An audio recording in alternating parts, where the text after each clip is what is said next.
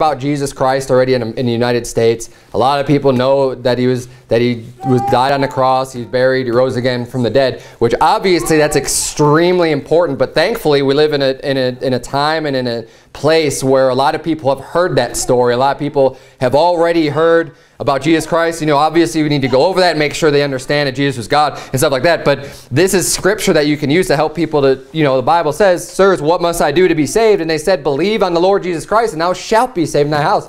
That's what the Bible says the requirement is for salvation. It's not church. It's not, you know, all these other things people believe in. It doesn't say any of that. It just says to believe on the Lord Jesus Christ. Very, very powerful verse, scripture to use out soul winning. And then, of course, if you can memorize all these scriptures and quote them word perfect, then you will earn yourself a prize as well. And then the Soul Winning Marathon is coming up Saturday, August 16th. Faithful Word's going to be driving up here, and I think, from what I understand, there should be at least 20 people coming up, which is great. I mean, that's 10 groups outside of what we're going to have here. It's going to be a lot of fun. So, and the early count, too, is that I think at least 10 people plan on staying the night for service the next day. So that's going to be cool, too. I'm going to get a list of the names and stuff to see who we might have set up at your place. But we're going to find out who's coming up and get that all squared away pretty soon in the coming up weeks. But that is going to be, it should be really good for our church. I added it to the prayer list. It's right at the top, the Soul Winning Marathon. So please remember to keep this in your prayers. It is important. Pray in advance. God's going to guide us, lead us, that He'll work it out, that the right people will be home when we come to their doors. You know, God knows the beginning from the end. He knows the way things are going to happen. He has done this in the past, and it's really cool when you look back and see how it works. But just pray that He'll work it out for us, and that people will be home, the right people will be home, whether if they need to be home by themselves so there's no distractions, pray that will be the case, that there's not going to be any barking dogs or anything that could come along to screw up somebody getting saved. You know, just think about these things and pray for that, especially for this specific day. We're going to have so many people out. Pray that God just lays out and pours out His Spirit on us, and that we are just endued with power from on high and with boldness, and that we can just go out and preach His Word and just see a lot of great results from this effort. So please keep that in your prayers. I'm expecting a great day out of this, and hoping to get some visitors, some people to come to church. And this is definitely something we need to grow. Is the more people out there souling, the better it's going to be. So please, please, please remember to keep that in your prayers. And that's about it for announcements. I don't think there's anything else that we have to discuss this morning. So let's go ahead and turn to our next song. Let's turn to song 143, Blessed Assurance, Jesus is Mine, song 143.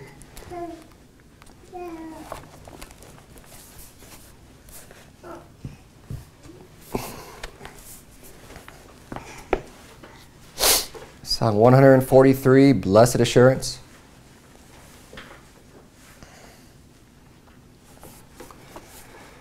Song 143, let's sing out that first verse. Blessed assurance, Jesus is mine. Oh, what a foretaste of glory divine. Heir of salvation, purchase of God. Born of His Spirit, washed in His blood. This is my story, this is my song, praising my Savior all the day long.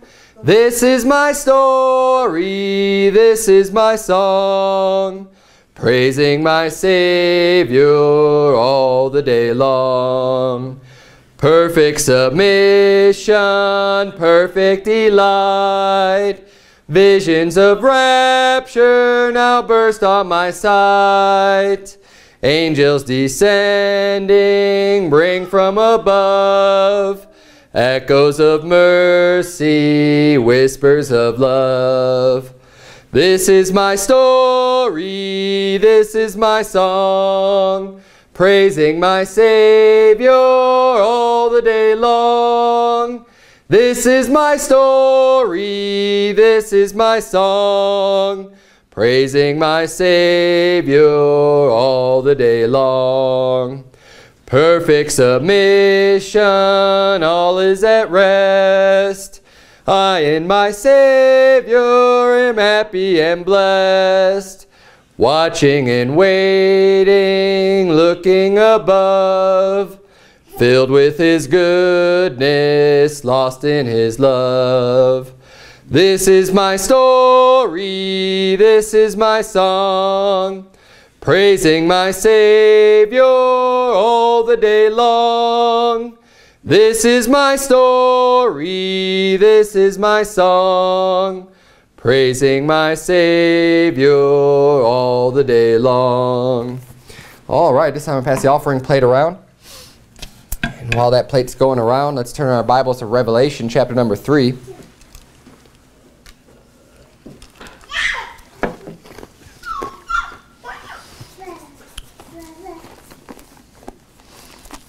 Revelation chapter number 3. Oh, one thing I did forget to mention in announcements this morning, I went down on Friday down to Phoenix for work, and then afterwards Pastor Anderson and Paul Wittenberger were there. I met up with them, and they conducted an interview with me on the new film that they're producing called Marching to Zion. And it's about the Zionist movement, and it's really going to be a powerful documentary. I know I've heard quite a bit about it now. They've interviewed 4 rabbis, and it's basically becoming straight from the horse's mouth. I mean, straight from these guys, how wicked, how extremely wicked and deceitful their religion is, Judaism, and it should open up the eyes of a lot of Christians that are just blindly putting their faith in supporting Israel. Oh, we got to support Israel. I mean, that is all throughout Christian churches in America, and it should be a very, very, very, very eye-opening, powerful film that they're making. There's a lot of things they were talking about that I didn't know anything about. So again, I'm excited for this one. I learn something new every single time they release these documentaries, and it's really interesting stuff too. So pray for that too. That's not in the notes, but just pray that God's going to use that. He's already worked things out. They were telling me about the footage that they got with these guys they were talking to, and just that it's amazing. Like, amazing that they're saying all of these things and are just coming out and saying it, and they're allowed them to record it, you know.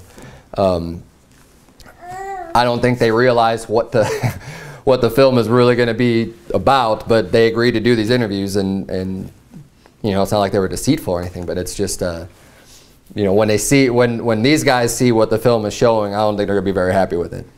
But it is what it is. I mean, they're saying these things, and this is what they really believe. It's not going to be twisting or lying about it at all. I mean, it just could be showing this is what they're all about. So I mean, they really shouldn't be angry with it, because they're the ones that are saying what they believe, and it's just going to be shown in the movie. That, and he's got a bunch of pastors, and that's why I went down there and just kind of showing New Testament scriptures to show that we have replaced the children of Israel as believers, as God's chosen people, as Jews, you know, as the people, the elect. And anyways, that's what I did on Friday. Should be really excited. I'm looking forward to that. They're hoping to get it released by the end of the year. There's tons and tons and tons of time, work, money gets poured into these films. It really is a huge effort. So again, just pray that everything goes well with that. And that being said, we're in Revelation chapter 3. I'm going to read the entire chapter, as we always do. You can follow along silently.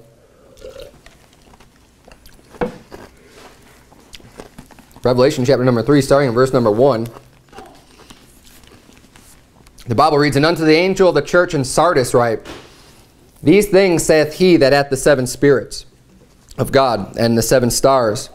I know thy works, that thou hast a name, that thou livest and art dead. Be watchful and strengthen the things which remain that are ready to die. For I have not found thy works perfect before God. Remember therefore how thou hast received and heard, and hold fast and repent. If therefore thou shalt not watch, I will come on thee as a thief, and thou shalt not know what hour I will come upon thee. Thou hast a few names, even in Sardis, which have not defiled their garments, and they shall walk with me in white, for they are worthy. He that overcometh, the same shall be clothed in white raiment. And I will not blot out his name out of the book of life, but I will confess his name before my Father and before his angels. He that hath an ear, let him hear what the Spirit saith unto the churches. And to the angel of the church in Philadelphia write, These things saith he that is holy, he that is true, he that hath the key of David, he that openeth and no man shutteth, and shutteth and no man openeth. I know thy works. Behold, I have set before thee an open door, and no man can shut it. For thou hast a little strength, and hast kept my word, and hast not denied my name. Behold, I will make them of the synagogue of Satan, which say they are Jews and are not, but do lie. Behold, I will make them to come and worship before thy feet, and to know that I have loved thee. Because thou hast kept the word of my patience, I also will keep thee from the hour of temptation, which shall come upon all the world, to try them that dwell upon the earth. Behold, I come quickly. Hold that fast which thou hast, that no man take thy crown. Him that overcometh will I make a pillar in the temple of my God, and he shall go no more out. And I will write upon him the name of, and I will write upon him the name of my God, and the name of the city of my God, which is New Jerusalem, which cometh down out of. All right, now in Revelation chapter 3, we're going to be focusing more on that last part of the chapter. Of course, Revelation 2 and 3, we see John's given these, he's writing letters to 7 different churches that existed at that time. And we're going to be focusing in here on the church of Laodicea, the letter that he wrote unto them. This is a message coming straight from God unto the church of Laodicea. And we see here, starting in verse number 14, it says, And unto the angel of the church of the Laodiceans write, These things saith the Amen, the faithful and true witness, the beginning of the creation of God. I know thy works, that thou art neither cold nor hot. I would thou wert cold or hot. So then, because thou art lukewarm, and neither cold nor hot, I will spew thee out of my mouth. And then in verse 19, he says, Be zealous therefore, and repent. And what I'm going to be preaching about this morning is how God is a God of extremes. God is not the God of the gray area. God is not the God of you know, I hear all the time on the radio, I listen to talk radio, people say, oh, well, the truth is always somewhere in the middle. No, the truth isn't always somewhere in the middle. There are things that are true, and there are things that are false. Anything that is a lie, anything that's not true is false. Everything that's completely true without any lies, without any error, is true. And we're going to go through a bunch of examples and some attributes of God that kind of show how extreme he is. You know, like you know, extreme meaning all on or all off. You know, not any of this wishy-washy, not any of this halfway in, halfway out. And this is the way God feels about that. When we see here, he says, look, either be cold or be hot. If you're going to get out of church, just get out of church. If you're not going to serve God, just get cold. Just get out of here. Or get hot, get on fire, start serving God, serve God with all of your heart, really make it a point, really make it a purpose, get on board, get completely on board, get on ship, and get with the program. He says, or basically just get out. What he doesn't like, though, what makes him angry is this lukewarm. People who want to have things both ways. People will say, well, I want to go to church. You know, I don't want to not go to church, but I also want to, you know, just basically live however I want. I want to live a life of sin. I don't really care about what the Bible says, but I do kind of want to go. I want to do these things.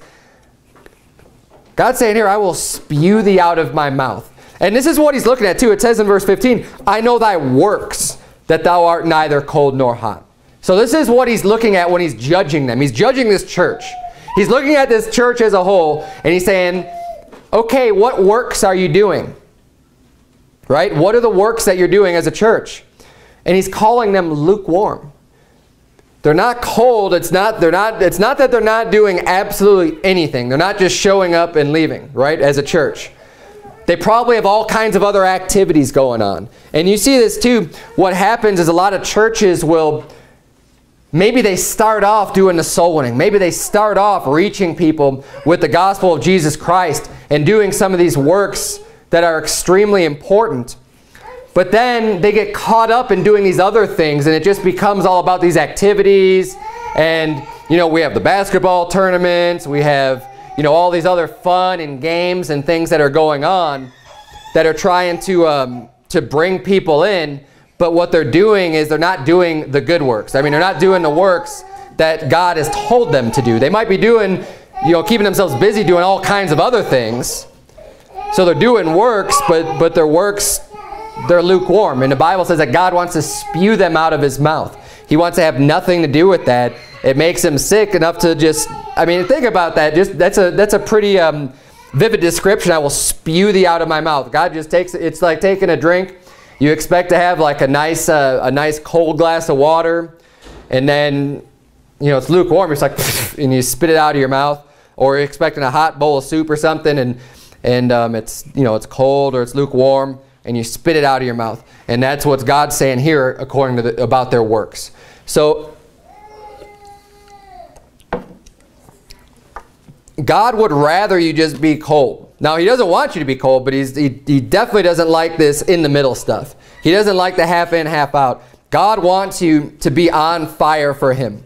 Now, today, you know, the word extremist is real popular. You know, mainstream media has been pushing this as it's part of their psychological agenda to get to just continually hammer in extremist, extremist, extremism, extremist, extremist is bad, extremist is bad. And they associate that with like people who blow up planes and people who do these like truly terrorist acts. But they'll always say, you're an extremist, you're an extremist. So that it just, basically what they're doing is they're redefining the word in people's minds into thinking that, well, if you're an extremist, you're automatically evil, you're bad, you're wicked, you're one of these guys that just commits violence against other people. Like, that's what you are. But that's not what that word means. And we see from the Bible that you know, God is a God of the extremes. And we're going to get into this a little bit more. And I'll tell you today, I'm not ashamed to say it, that I am an extremist. I believe that the Bible is the truth, and this is the only source of our truth, you know, that comes from God. This is the final authority. Every word of this book is true. I don't compromise my beliefs and say, oh, well, yeah, there's some errors, and oh, well, we don't really know exactly what God has for us today. No, we know exactly what it is. We have the truth. It's right here. And I believe that we need to follow this completely, 100%. I don't think that God just is a God that's going to say, oh, okay, well, you know, do whatever you're going to do. It's okay, whatever you do. We're under grace, so just go ahead and live however you want. No. God is a God that set forth these rules. And again, with the commandments, you either break them or you don't. You either follow them or you break them. I mean, there's no middle ground there. You either do it or you don't.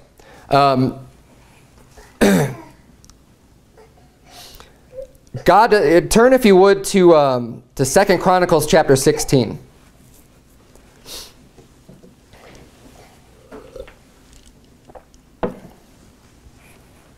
See, the world today wants to exalt tolerance of everything. And basically, if you stand for something, and if you stand and say, no, this is right and this is wrong, and you can actually make a clear delineation and say, nope, this is God's law. You know, this defines our morals. This is right, this is wrong. The world likes to muddy everything up and just be like, oh no, well, we just need to tolerate everything, be tolerant, be accepting of the queers, be accepting of fornication, be accepting of all these ungodly things. And what's ironic is that the same people they claim to be, oh, well, I'm super tolerant and you need to be super tolerant too, when they find out your beliefs and when you say, no, that's not the way we should be, and that you know, these things are wickedness, these things are sin. Homosexuality is a sin that the Bible says is worthy of death, and these people should be stoned to death for committing their acts. Then they're going to say, you know, then you'll see how tolerant they are towards you. Yeah. Yeah. That's when their true colors come out, when you'll see how tolerant they are of your viewpoint. When it contradicts what they want to espouse and what they want to promote in their wicked agenda, you'll find out how truly tolerant they are. It's funny because the very things that they try to claim that they are is the exact opposite of what they really are. It's just a disguise. They want to make it sound good to the public, but by and large, they're truly not tolerant. they hate and want to shut up Christianity and the truth in God's word. But if you're in 2 Chronicles chapter 16, verse 9, see, God doesn't want us to be half in, half out. God wants us to serve him with our whole heart. He wants our heart in it. Look at 2 Chronicles 16, verse number 9. The Bible says, for the eyes of the Lord run to and fro throughout the whole earth. So God is looking, he's seeking throughout the whole earth. God's eyes are open to show himself strong in the behalf of them whose heart is perfect toward him. Herein thou hast done foolishly, therefore from henceforth thou shalt have wars. God's looking for people, it says, whose heart is perfect toward him.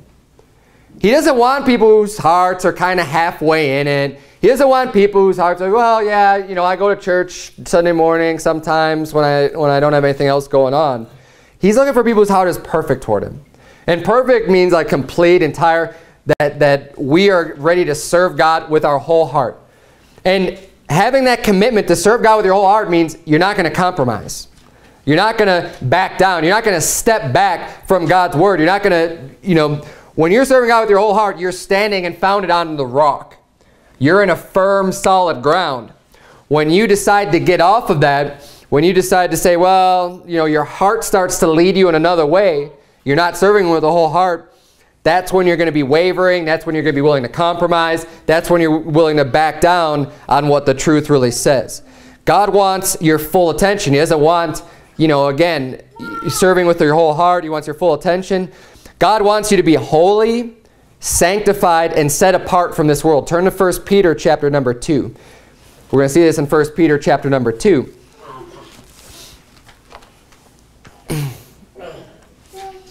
Again, God made his commandments and his laws for a reason. And God expects us to follow every single one of them. If he didn't expect us to follow and to obey his rules, then he wouldn't have a punishment for them.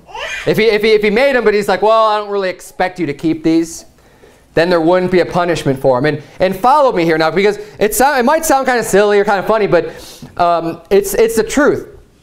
God expects us the same way that I expect my children to obey everything I tell them to do. Now, just because I know that they're imperfect, because I know that they're children, and I know that they're not going to obey everything I tell them as they ought to, doesn't mean that they still shouldn't. And it doesn't mean that it's okay for them not to. There still are consequences. Now, I do know that. I know that they're not going to be perfect. I know that they're not going to listen to everything that I have for them. God knows that about us. But it doesn't excuse or make it okay to not follow and to not obey his commandments. He made them for a reason, and there is a punishment associated with not doing those things, which is exactly why we need a Savior. For one, because even though we aren't perfect, he doesn't just excuse our sin. He holds us accountable and says, no, you've broken my law. You deserve to go to hell. And that's why we need a Savior, someone that can save us from that punishment, because that's what we all deserve. You're in 1 Peter chapter number 2. Look at verse number 9. The Bible says, but ye are a chosen generation, a royal priesthood, and holy nation, a peculiar people, that ye should show forth the praises of him who hath called you out of darkness into his marvelous light, which in time past were not a people, but are now the people of God, which had not obtained mercy, but now have obtained mercy. Dearly beloved, I beseech you as strangers and pilgrims, abstain from fleshly lusts which war against the soul. We saw there in verse 9, he says, you're a chosen generation, a royal priesthood. This is the way that God views us. This is the way that God looks at you. He says, you're a royal priesthood. You're part of the king's priesthood. That's how important your job is, and that's why we have to live accordingly. God doesn't want us. He's calling us part of his royal priesthood. Do you think he wants you going out to the bar on Saturday night and getting drunk, or you know, doing whatever other sin, and just treating God and serving God as just maybe something you do on a Sunday morning, and then the rest of your week you forget about him? If you're in that position of a royal priesthood, hey, that royal priesthood isn't something that you're a part of only on Sunday morning when you're in church. That's something that you are. That is something that you have become. That is a role that you have fallen into the moment that you get saved. When the Holy Spirit moves inside of you, you've become a part of that royal priesthood. You have become a part of that holy nation. Now, a holy nation is something that's sanctified. It's set apart. And that's why he says you're a peculiar people. We ought to be a peculiar people. Now, if you don't take things to the extreme with God, if you don't obey his word completely, if you're not out there trying to do as much as possible to live your life according to every single thing that is literally written in this book to keep and to do them, then you're not going to look very peculiar to the world. The reason why we're peculiar, it says in verse 11, it says, I beseech you as strangers and pilgrims, abstain from fleshly lusts which war against the soul. This earth is not our home.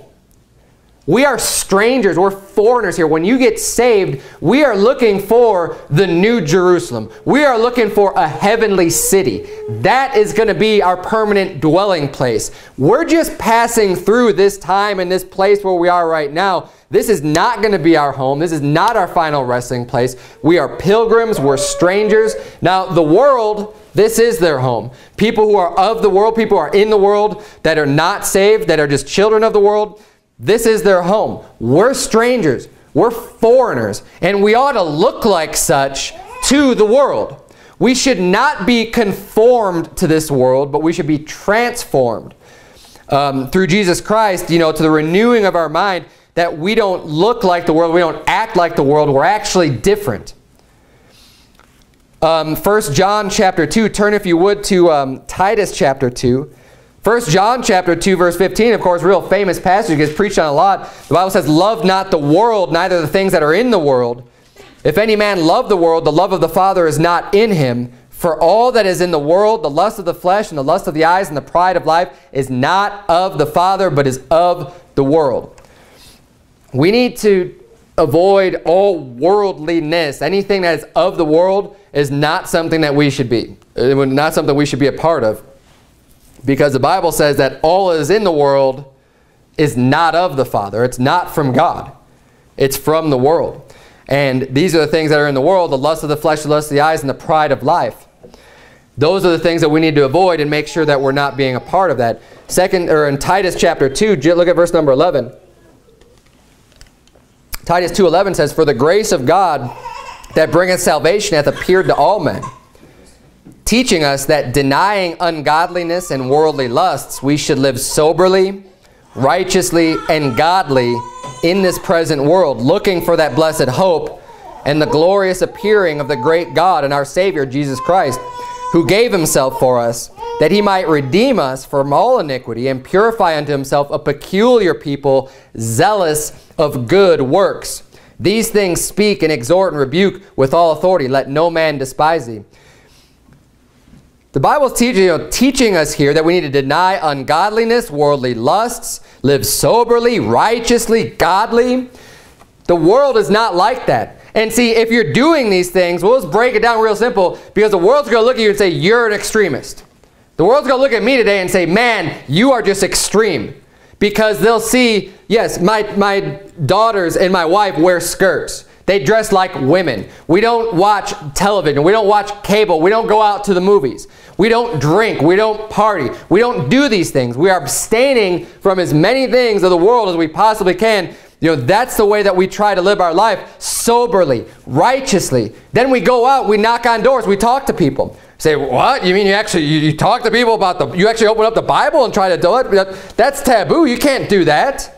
You're not supposed to talk about religion to people. Well, yes, we are. And the Bible says that we are. And that's exactly what we do. Now, you might look at it and say, oh, that's extreme. You go out for 3 hours a week or whatever, 4 hours, and you go out and preach the gospel, and you don't watch TV, and you don't do all these things. The Bible says that we are to not be of this world, and we're to be separate. People ought to be able to look at you and be like, there's definitely something different about this person. They're a peculiar person. They're a little bit strange. They don't line up with everything that the world is. We don't have all the same likes and interests that the world does. We're interested in the things of God, and it should show forth in your good works, and you should be zealous of good works. But the world's going to look at that and call you extreme. But that's what God expects. He expects you to follow him extremely close. He doesn't want you following way far back. He wants you being real close to him. Draw nigh to God and he'll draw nigh to you. God wants you as close to him as possible, as extremely close to him.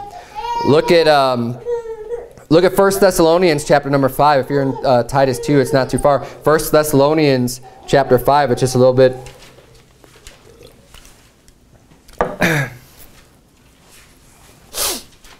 1 Thessalonians chapter number 5,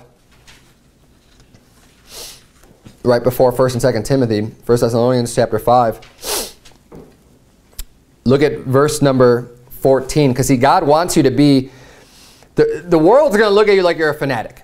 You're an extremist. I can't believe you believe every word of the Bible. Well, yes, I do. And not only do I believe it, but I'm going to try to live my life as closely as possible to that, as extremely close as I can. But if you actually try to live out the words of the Bible, we're going to see this. Look at some of these words. I love this chapter here. 1 Thessalonians 5. We're going to start reading in verse number 14. The Bible says, "Now we exhort you, brethren, warn them that are unruly, comfort the feeble-minded, support the weak, be patient toward all men. See that none render evil for evil unto any man, but ever follow that which is good, both among yourselves and to all men. Rejoice evermore. Pray without ceasing. In everything give thanks, for this is the will of God in Christ Jesus concerning you. Quench not the spirit, despise not prophesying. Prove all things, hold fast to that which is good, abstain from all appearance of evil." Now I highlight some words in these verses. In verse 15 it says, ever follow. That means always. Always follow. Ever follow that which is good. Don't take a break from it.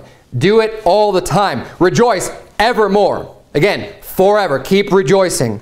Pray without ceasing. Don't stop. I mean, that's pretty extreme, right? Pray and pray and praise and pray without ceasing. In everything give thanks. Everything. Look at these words. Prove all things and abstain from all appearance of evil. Every single one.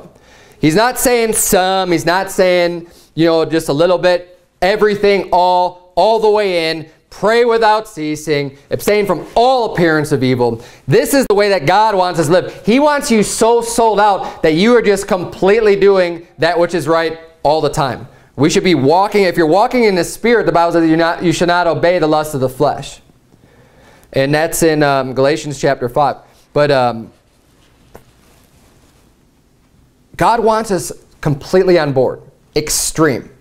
All the way to extreme. They say, like, if the left side of this room represents wickedness and just the worst reprobate type of wicked you could be, and the right side of the room would represent like Jesus Christ and the way that he walked on this earth, completely perfect and righteous in everything that he did. Obviously, God's going to want us. He's not going to want us right here. He doesn't want us over here. He doesn't want us over here. He wants us right next to him. He wants us right next to Jesus Christ. Hey, that's the extreme. This is one extreme, that's the other extreme. God wants us on this extreme, as close to him as possible. Now we're going to get some more into these attributes and kind of showing how God likes to deal in extremes. The Bible, first of all, says in Deuteronomy chapter 4, you could turn to...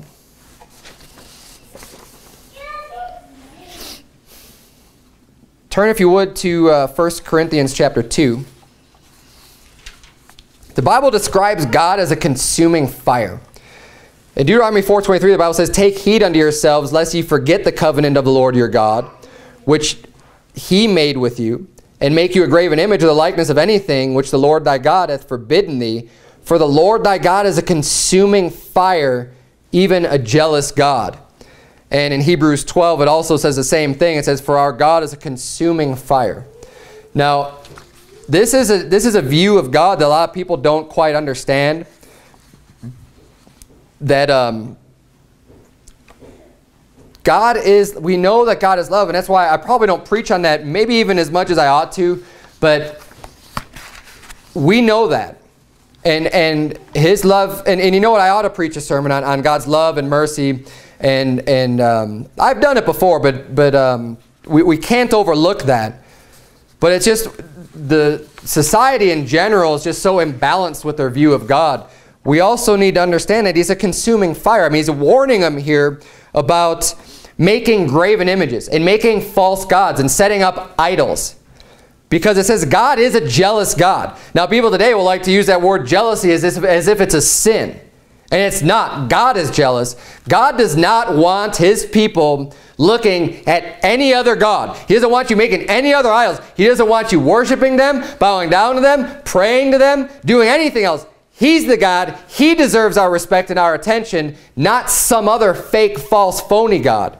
The same way that, you know what, I'm a jealous husband. I don't want my wife looking at other men. I don't want her talking with other men and giving other men her affection when it ought to be going to me. And it should be likewise for her. God is a jealous God in that same sense. He doesn't want us going to other gods. And that's why it says here that the Lord thy God is a consuming fire. We need to have a proper fear of God. That's why Hebrews 12:28 says, wherefore we, receiving a kingdom which cannot be moved, let us have grace whereby we may serve God acceptably with reverence and godly fear, for our God is a consuming fire. Why do we need to be fearful of God? Why do we need to give him reverence? Because he's a consuming fire. That's pretty extreme. I mean, a consuming fire is, represents total destruction and wrath and anger and fury. God has that aspect to him. Now, we're in 1 Corinthians chapter number 2. We're going to talk about, God created heaven and hell. Again, we talk about extremes, right? When you die, you're going to one of those places. You're not going to this purgatory. You're not just going to float around in this earth and just kind of float from here to there like Casper the Ghost or something. You're either going to be in heaven or you're going to be in hell. Now, heaven is extremely good. It's amazing. It's more than we could comprehend how great heaven is going to be when we get there. But guess what? Hell is extremely bad. They are two extreme polar opposites of each other. And this is the way that God designed it. Look at 1 Corinthians chapter 2, verse 9. It says, but as it is written, eye hath not seen, nor ear heard, neither have entered into the heart of man the things which God hath prepared for them that love him. He's saying we can't even understand. No eye has seen this. Our ears haven't heard about it. It hasn't even come into our heart what God has prepared for them that love him. It's so far above and beyond what we can think about, what we could expect, what we could see, what we could hear, any of this stuff. What God has prepared for them that love him, he says, it's going to be amazing. And the Bible says in John 14:2, it says, in my Father's house are many mansions. If it were not so, I would have told you, I go to prepare a place for you. We're told a mansion is an extremely large dwelling place, is it not? I mean, it's not some modest, middle income, house or a shack or a double wide or a single wide or anything like that. I mean, a mansion is a huge dwelling place, a huge place. It's the title that's given to basically the biggest type of place that you could live in is a mansion, right? It doesn't really get any bigger than that. And that's what God has prepared for us. It's extremely good. And we could probably get, you have extreme joy, comfort, peace, no pain, no suffering, no sorrow. All these things are going to be done away. It's extremely good. And, the Bible actually talks more about hell than it does about heaven. Turn, if you would, to Revelation 22. We're going to see one more reference to heaven. But I think what we're going to be able to see is we know that heaven and hell are complete opposites of each other. So the more we read about and see how bad hell is, the more we could maybe understand how good heaven will be, because it's going to be the exact opposite. So as bad and as horrible as hell is the exact opposite how good and how great and how joyful being in heaven will be. Revelation 22, look at verse number 3. The Bible says, and there shall be no more curse, but the throne of God and of the Lamb shall be in it, and his servants shall serve him, and they shall see his face, and his name shall be in their foreheads. And there shall be no night there, and they need no candle, neither light of the sun, for the Lord God giveth them light, and they shall reign forever and ever. Again, so more insight into what heaven's going to be like, reigning forever and ever. There's no night. We don't need any candles. We don't need any extra light. God is the light. God is going to provide his light. We're going to be that close, and we're going to experience God's pure light in heaven, which is going to be amazing in and of itself. And there's no curse there. And anyways, flip back to Revelation 21. 21 verse 6. Revelation 21:6 says, "And he said unto me, it is done. I am Alpha and Omega, the beginning and the end." Again, I mean Jesus Christ. The beginning, the end, Alpha, Omega, one extreme to the other. "I will give unto him that is athirst of the fountain of the water of life freely. He that overcometh shall inherit all things, and I will be his God, and he shall be my son." This is the contrast now we're going to see of heaven, the great things, the fountain of life, getting it for free. I mean, everything about it is just pure and simple and great and true. And then in verse 8 it says, "But the fearful and unbelieving and the abominable and murderers and whoremongers and sorcerers and idolaters and all liars shall have their part in the lake which burneth with fire and brimstone, which is the second death." So on the other extreme, on the other opposite, you have this lake of fire. On the one hand, you have heaven.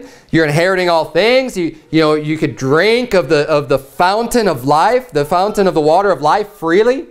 You just go and take a drink whenever you're thirsty, as opposed to being in the lake of fire, where you're never going to get even a drop of water to cool your tongue. You're going to be in thirst. You're going to be in torment. You're going to be in torture forever. Two extreme opposites. We're going to read a little bit more about hell, Revelation 14. If you're in Revelation 21, just flip back to Revelation 14. We're going to see another reference describing hell in Revelation 14. Look at verse number 9. The Bible says, "And the third angel followed them, saying with a loud voice, If any man worship the beast in his image, and receive his mark in his forehead or in his hand, the same shall drink of the wine of the wrath of God, which is poured out without mixture into the cup of his indignation, and he shall be tormented with fire and brimstone in the presence of the holy angels and in the presence of the Lamb, and the smoke of their torment ascendeth up forever and ever. And they have no rest, day nor night, who worship the beast in his image, and whosoever receiveth the mark of his name." Now let's talk about people who receive the mark of the beast. But this is explaining what hell is like. Anyway, it's not just specifically for those people who worship the beast. I mean, these aspects of hell, being tormented with fire and brimstone, yeah, that's going to happen for everybody that's in hell. And the smoke of their torment ascending up forever and ever, everyone in hell, you're there forever. And that's probably the worst part about it. I mean, think about how extreme that is. God is a God of extremes. Hey, when you die without Christ, because you've sinned, you are going to burn and be tortured forever and ever, and you can never get out. That is your punishment of not receiving a free gift, of not acknowledging the Lord God that made you, of not putting your faith in Christ. This is what you get. Torture and torment for an eternity, forever. No rest, day or night. And I think about this, I mean, that in itself is not even having rest is torturous. There's so many days where I only get a few hours of sleep, and you think, man, you just want to sleep so bad, and that desire just to get some rest. After going, especially you go days on end, you don't get very much sleep, you don't get very much sleep. All you want to do is rest, and it almost feels torturous and painful to you until you can finally get that rest. Well, people who are in hell never get that rest. They never get rest. Day, night, forever and ever and ever, they go on continually being tortured with zero rest. No break, no respite. That's what they have. That is an extremely horrible situation to be in. Hey, God's the one who created that place. God created that extremely bad place, but hey, God created that extremely good place of heaven, where there is no pain, there is no suffering, there is no sorrow. You do get rest. You do get, you're going to enter into God's rest. This is what we get in heaven versus hell. Can you see how God is a God of the extremes? He's created two things that are completely extremely opposite. This isn't just some middle ground. God also created light and darkness. I'm not going to go into this too much. We kind of went over this in the book of John, in John chapter 1. But people generally don't like extremes because they'll say, well, you're so divisive. You can't find middle ground when you're an extremist. You're not going to be compromising your beliefs, or at least you ought not to be. If you're on the extreme of one end of an argument, you don't compromise. I mean, that's what's right.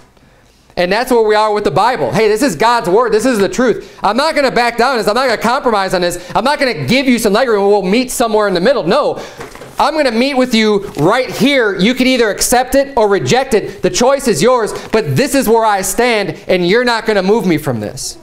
There is no middle ground. Hey, the light divides the darkness from the light. The light comes in and it shines in and it darks and it separates the darkness from the light. That's what the Bible says in Genesis 1. It says, and God said, let there be light, and there was light. And God saw the light that it was good, and God divided the light from the darkness. And in John chapter 3, we're going to see this week. Verse number 20 says, for everyone that doeth evil hateth the light, neither cometh to the light, lest his deeds should be reproved. But he that doeth truth cometh to the light, that his deeds may be made manifest, that they are wrought in God. God created light and darkness, and he created that division there. And hey, some people aren't going to like this truth, and they're going to get away from it because they don't want their evil deeds to be reproved. But those that are doing good, those that are working righteousness, hey, they love this book. They love the Bible. Yeah, shine the light on it, because what I'm doing is wrought in God. The works that I'm doing, hey, that's what God told me to do. So let's bring this light out. Let's shine it on there. But people who are dedicated to doing wickedness and living a wicked life, they don't necessarily want this light shining on them, because it's going to expose their wickedness to them. The Bible says in Ephesians 5, turn if you would to, we're almost done here, and we'll wrap things up here soon. Turn if you would to Matthew chapter number 7. We see in Ephesians 5, the Bible says, for ye were sometimes darkness, but now are ye light in the Lord. Walk as children of light, for the fruit of the Spirit is in all goodness and righteousness and truth, proving what is acceptable unto the Lord, and have no fellowship with the unfruitful works of darkness, but rather reprove them. He's saying, don't start having fellowship. Don't start, getting close and buddying up with the darkness of this world, with the unfruitful works of darkness. He's saying, but rather reprove them. Stand in the light, stand in the truth, reprove the darkness, reprove the unfruitful works of darkness. It says, for it is a shame even to speak of those things which are done of them in secret. Don't even talk about it. But all things that are reproved are made manifest by the light, for whatsoever doth make manifest is light. Another example of extremes, you have good, you have evil, right? We saw light and darkness, heaven and hell, good and evil. They're two extremes. Matthew 7, look down at verse number 15. This is a warning Jesus has given us about false prophets. Matthew 7, verse number 15 says, beware of false prophets which come to you in sheep's clothing, but inwardly they are ravening wolves. You shall know them by their fruits. Do men gather grapes of thorns or figs of thistles? Even so every good tree bringeth forth good fruit, but a corrupt tree bringeth forth evil fruit. A good tree cannot bring forth evil fruit, neither can a corrupt tree bring forth good fruit. Every tree that bringeth not forth good fruit is hewn down and cast into the fire. Wherefore by their fruits you shall know them. Again, this is in reference to false prophets. This is when you're talking about, when you're judging someone by their fruits, this is talking about judging a prophet. Someone who's a prophet, a preacher, supposedly a man of God. How do you judge that person? You judge that person by their fruits. You judge that person by their converts. Judge that person by the fruits of what they're doing with their life and their service to God. That is where you can judge those fruits. And God is telling us, Jesus is telling us, a good tree cannot bring forth evil fruit. A good tree, the right prophet is not going to bring forth a false prophet. They're not going to bring forth bad, evil fruit. But likewise, a corrupt tree, a false prophet, they can't get people saved. They can't bring forth good fruit. They can't do these good things. Now, on the outward appearance, they might look like they're good, but ultimately they're not. I mean, Judas Iscariot was able to deceive people, but Judas Iscariot was not out getting anybody saved, because a corrupt tree does not bring forth good fruit. It doesn't happen. Jesus said it doesn't happen. He says, you're either a good tree or you're a corrupt tree. If you're a prophet here, he's saying, you're either one or the other. If you're a tree and bringing forth, hey, my apple tree isn't going to bring forth oranges. It's only going to bring forth apples ever. And the corrupt tree isn't going to start bringing forth saved Christians. It's not going to happen. They're not saved. The Bible says in Romans 12, verse 9, it says, let love be without dissimulation. Abhor that which is evil. Cleave to that which is good. Again, two extreme opposites. He's saying abhor, that word abhor is a strong word for hate. He's saying, hey, hate that which is evil. Hate it. Have nothing to do with it. Don't say, oh, I could sympathize and empathize and I know, all these things being evil. Say, no, hate the evil. Have nothing to do with evil.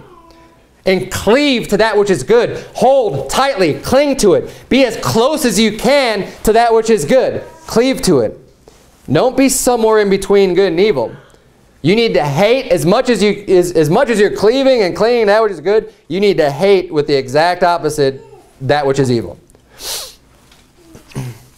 The last extreme to look at here is love versus hate. Now, many people today don't believe that God hates anybody.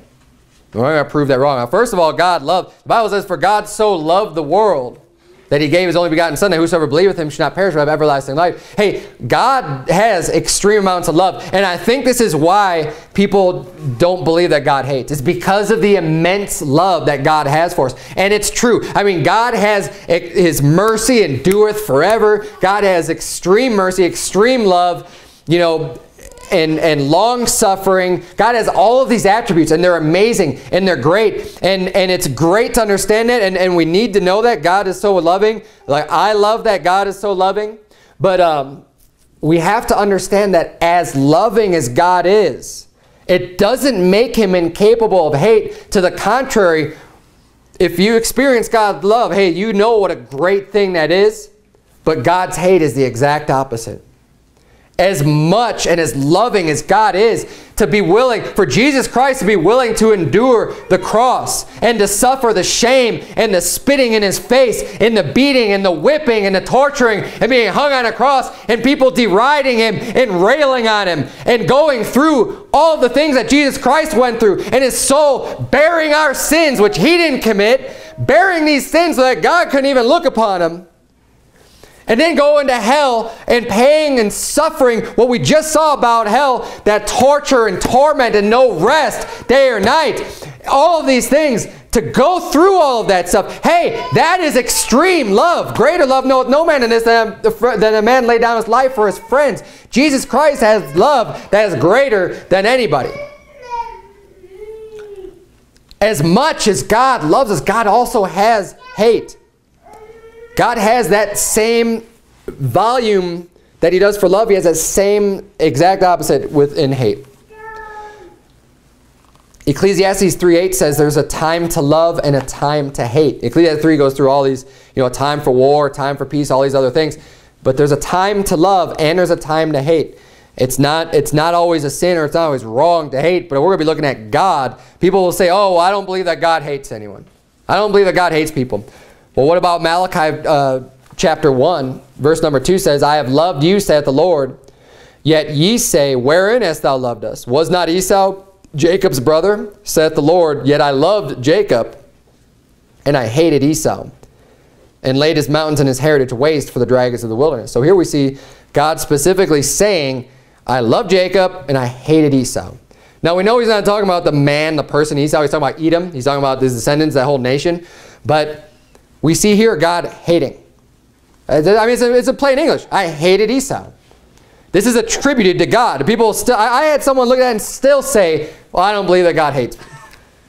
That's what the Bible says. You see, you're going to say you don't believe that God hates, then you don't believe what the Bible says. Turn, if you would, to Leviticus chapter 26. Please turn to Leviticus 26. We're almost done here. We're going to see a little into how God comes to hate people. Okay? Because it doesn't happen. Because God is long-suffering and because God is merciful, the hate doesn't just happen immediately. When God actually hates an individual or hates a person. Okay? We're going to see, if you're in Leviticus 26, we're going to skip a little bit through this because just for sake of time. But basically in Leviticus 26, we're going to see what God's saying he's going to do. Basically what he starts doing, he's saying, if you don't listen to me, this is what I'm going to do. And if you still don't listen to me, this is what I'm going to do. So look at verse number 26, verse 14. It says, but if you will not hearken unto me and will not do all these commandments. And then he goes on for a few verses and says, this is what I'm going to do. You know, you're going to be cursed this way. You're going to be cursed this way. You're going to go through these troubles. Verse number 21 says, and if you walk contrary unto me and will not hearken unto me, I will bring 7 times more plagues upon you according to your sin. So he's saying, okay, I'm going to ramp things up a little bit. It's going to get even worse for you. 7 times more for your sins. Look at verse number 23. And if you will not be reformed by me, by these things, but will walk contrary unto me. And again, he's giving them even more things, more cursings that are going to happen in the next verses. Then in verse 27, it says, and if ye will not for all this hearken unto me, but walk contrary unto me, then I will walk contrary unto you also in fury. Fury is extreme anger. I mean, I can't think of a more powerful word than fury to describe an anger that's just extremely angry. Is fury, rage, right? In my fury, and even I will chastise you 7 times for your sins, and ye shall eat the flesh of your sons, and the flesh of your daughters shall ye eat. And I will destroy your high places, and cut down your images, and cast your carcasses upon the carcasses of your idols, and my soul shall abhor you. God's saying that his soul is going to hate you. I will abhor you. But look, didn't he give these people opportunity after opportunity? Now look, they needed to be chastised and disciplined, and God's trying to deal with them and say, look, okay, you're not going to listen to me, then this is what's going to happen. Oh, you're still not going to listen to me? Okay, well, this is what's going to happen. All right, look, you're still not going to listen unto me? Now it's going to be 7 times as worse. And then he says, okay, you're still not listening to me? Now I'm going to hate you. And you're going to experience my fury and my wrath. And, you know, this is how, a lot of people don't understand quite the doctrine of like people becoming reprobate and rejected by God. It's not something that happens overnight. This is something that happens over a period of time. God is merciful and long-suffering. But when you get to this point to where you just don't want to have anything to do with God, and obviously God's talking to him. If you're not listening, he's obviously talking to him. He's saying, you won't hearken unto me. Does that mean that they have no way of knowing what God has for them to know? Of course not. If they're not listening to him, God's talking to them. Right? It's not that God's not talking to them and expecting them to know. No, God's talking to them. They're just not listening. He gives them chance after chance after chance before he finally says, my soul shall abhor you. Flip back real quick to Leviticus chapter number 20. Because you see, you get many chances before you fall to this point where God's actually going to hate you. But I'll tell you what, when you get to the point where God hates you, watch out. Because God is a God of the extremes. Look at Leviticus chapter 20, verse 23. It says, and ye shall not walk in the manners of the nation, which I cast out before you. For they committed all these things, and therefore I abhorred them. So he hated them. Why? Because they did all these things. Now, if you know anything about Leviticus chapter number 20, Leviticus 20 is the book of the law that teaches against bestiality and homosexuality, these extremely perverted, wicked things. And he's saying, look, they did all of these things. That's why I hated them. So I hate it because, and you don't start off in bestiality as a person. I mean, nobody just, again, it's not something that happens overnight. People get to that point of wickedness over time of just not listening to God, getting into sin, getting into more sin, just getting into sin more, not listening to God, have nothing to do with God, until they get so depraved and just rejected to where they're willing to do all kinds of bizarre, crazy things. And it's just pure wickedness. And that's the point where God hates them. Now, we need to have this understanding that God is a God of the extremes. He expects us to walk right, uprightly, and perfectly before him. We need to get our hearts set on serving him, set on listening to what he has to say to us in the Bible so that we don't just reject him and not listen to him. Read his words. Read what he has for you to do. Don't be someone who's half in and half out of church. Don't be someone who's halfway serving God. Hey, get in it with all of your heart. That's what God's looking for. God's eyes are searching to and fro, looking for people who are willing to put all of their faith, all of their trust, everything in the Lord Jesus Christ, and willing to serve him with all of their heart. Let's do that today. Let's hope that God can find us as people that he can use to do some great works for him, because we're willing to serve him with all of our heart, and that we're not going to be people who's going to want to spit out of his mouth. Let's bow our heads and have a word of prayer. Dear Heavenly Father, Lord, I thank you so much for the Bible. And I love your characteristics, dear God. We know that, that even though hell is such a horrible place, we know the exact opposite of that is heaven, and how wonderful and how great that's going to be, dear Lord. And as much as you hate this wickedness and the wicked sins, dear Lord, we can see through that hatred how much you truly love, and will bring joy to those who will listen to you and walk in your steps and do the things that you've laid out for us, dear God. We thank you for giving us all the information that we need in the Bible to be able to accomplish these things. Help us to be strong in the Spirit. Lord, help us to walk in the Spirit, to put away the lust of the flesh, dear God, and ever to draw closer unto you, that we can be extremely close to you, dear Lord. In Jesus' name we pray. Amen.